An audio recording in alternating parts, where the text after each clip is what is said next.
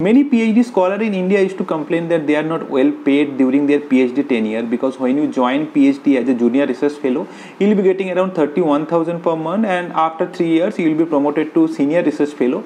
Then you will be getting around 35,000 per month for the last couple of years of your PhD, and this money is much less compared to the stipend that people used to get in abroad like USA and UK. And this is one of the major issues for which students prefer to go to abroad for their PhD. Like, they prefer to go to countries like USA or countries in Europe rather than doing PhD from India, because money is a factor when you are going for a PhD life. Because when you will be enrolling yourself for the PhD, you will be a bit older and you will have some family responsibilities, and there are some other social pressure will be there. So that's why financial stability is very much needed when you are going for the PhD, and that's why having a good amount of stipend will be always helpful and will be always required if you are going for a long-term commitment like PhD. And hence, as in India the average stipend is a bit lower than the foreign countries, so that's why people used to hesitate doing PhD or research from India, and they used to prefer to go to abroad like countries like USA and Europe. So to control this brain drainage and to motivate or attract more people to do research from India, Government of India have taken a special initiative. So there is this special fellowship that you can get, that is a Prime Minister Research Fellowship or PMRF, through which you can earn up to 80,000 per month during your PhD tenure or doing research from India. So what is needed is that you have to do your research from any of the premier institutions in country like IITs and IISc, and you can apply for this special fellowship through which you can earn up to 80,000 per month. And I was fortunate enough that recently I have received this prestigious fellowship as a research scholar from IIT Kharagpur, and that's why I have decided that I'll be sharing all the information in this particular video, and will be sharing my personal experience as well, so that it will be helpful for all the future aspirants. They will get all the information related to PMRF or Prime Minister Research Fellowship in this particular video, and hopefully it will motivate them to come and do research from India. So this video will be a bit lengthy because I will be giving all the details related to PMRF here, like what are the eligibility criteria, what are the institutions who is eligible for getting this grant, how to apply for PMRF, what is the selection procedure, and all everything I am going to discuss in this particular video. So it will be a bit lengthy, but if you want to know everything about PMRF, please do watch the video till end. And before starting the video, if you haven't subscribed my channel yet, please subscribe it and hit the bell icon so that you get all the notification. Now without further ado, let's get started with today's video.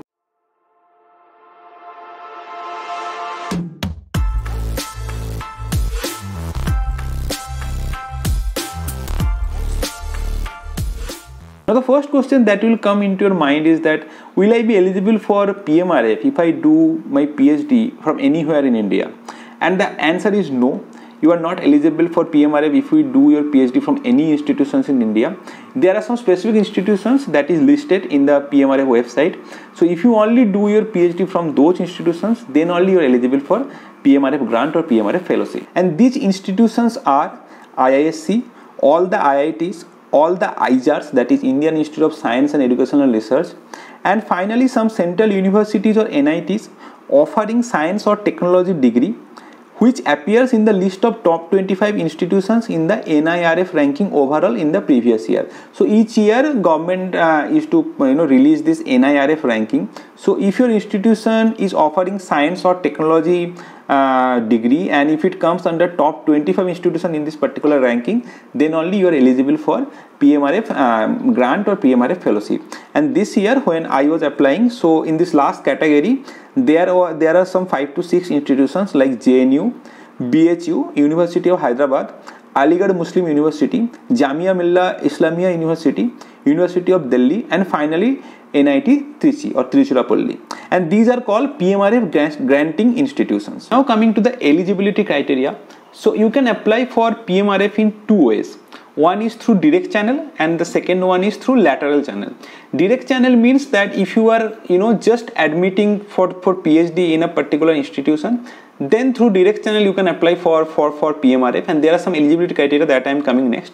And the lateral entry is that if suppose you have done your PhD for some time in a particular institutions and then you are deciding that you will be applying for PMRF, then it will be through lateral entry channel. Now what are the eligibility criteria for applying to PMRF fellowship? Now I will be explaining you from the particular document that I have. So I will be showing you that document, and through that I will be explaining you what are the eligibility criteria is there for each of these different channels. So what is the eligibility criteria for direct entry channel applicants?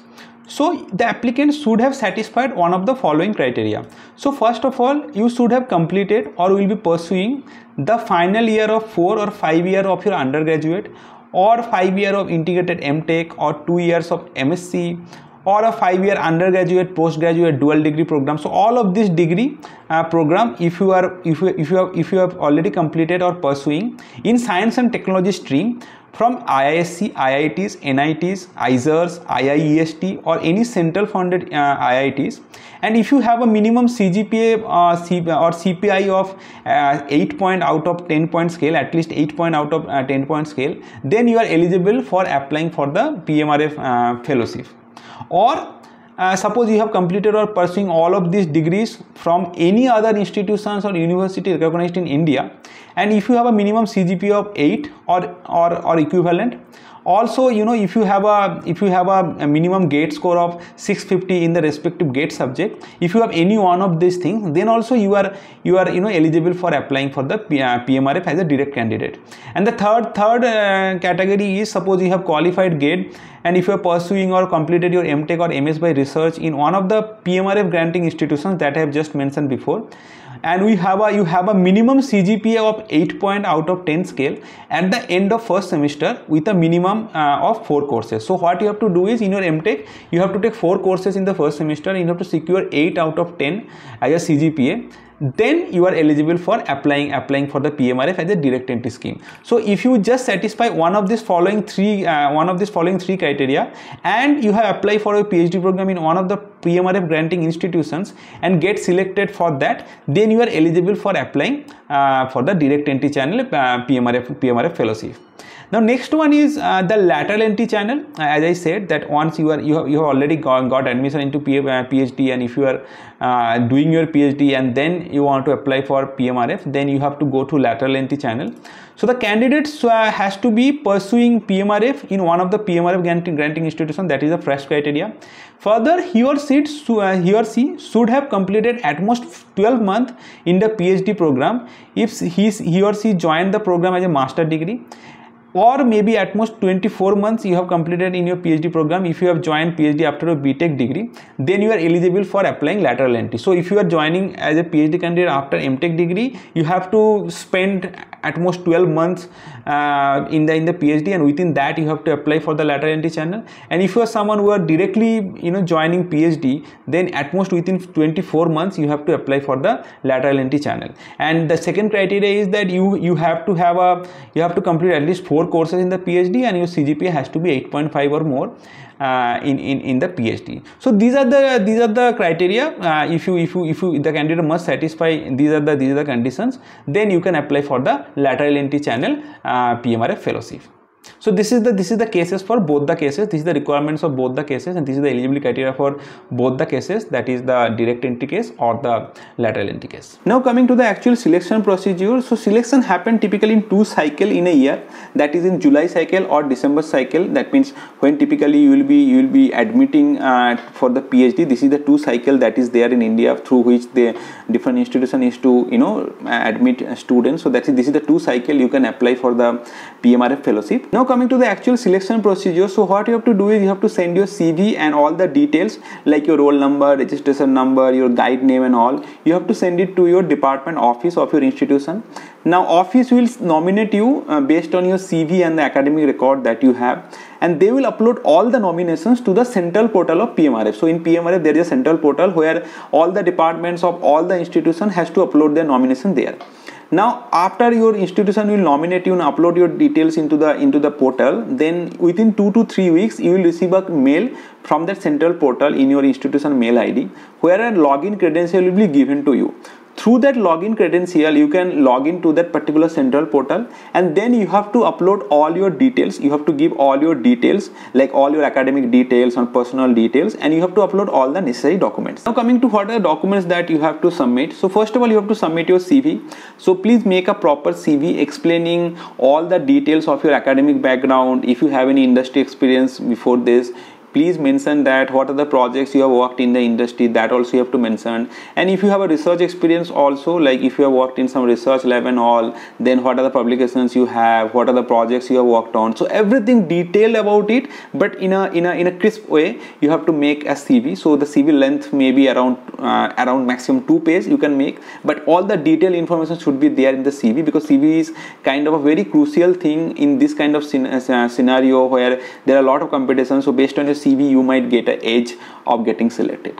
Next is you have to submit all your mark sheets of your BTech, MTech, and if you are a lateral entry candidate you have to submit a mark sheet of your PhD also. Now next is for direct entry candidate, you have to make a SOP, that is statement of purpose. Now in the SOP you have to mention what are the problem statements or what are the research problem you are interested to work, and what is your tentative plan to do work in the next 3 to 4 years, that you have to mention in this particular document. And also you have to mention that why you are applying for PMRF fellowship, that why it is needed for you in your research career, that also you have to mention in detail in this particular statement of purpose or SOP letter. So this is a very crucial thing for the direct entry candidate, because you are entering into the PhD research. So that's why you have to clarify it, that what is the prior motivation for doing the PhD research and why you need this particular grant like PMRF fellowship or PMRF grant, that you have to mention in this particular document. So your main focus would be to writing this SOP letter.